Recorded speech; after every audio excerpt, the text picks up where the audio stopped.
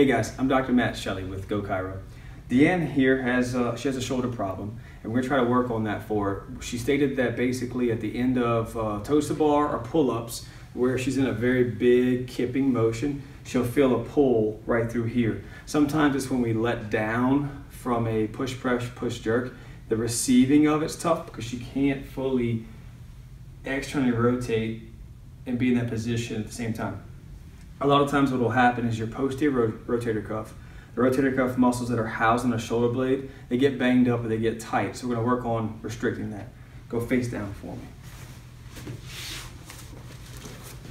So using active release, all I'm going to have Deanne do is you're going to go into this motion and we're going to work thumb down for me. So we'll go from here to here. Just keep going. So I'll basically get my contact, and as she goes through her range of motion, I'm just looking for any adhesion, any tightness in the muscle, and I'm gonna try to work through that to where if I reduce the resistance on that muscle, the next time she's doing the movement, she'll feel less tension, she'll have better range of motion, and obviously less pain. Okay, turn that thumb down, good, right there. Okay, relax for me. So no, obviously I just made a few passes, but I'd probably do 6 to 9 passes on that area. I'd look into the shoulder blade or around the shoulder blade and see if I found any stickiness or if that shoulder blade itself isn't moving, and I would fix that. And then we could always adjust through the mid-back. I'm Dr. Matt Shelly with Geaux Chiro.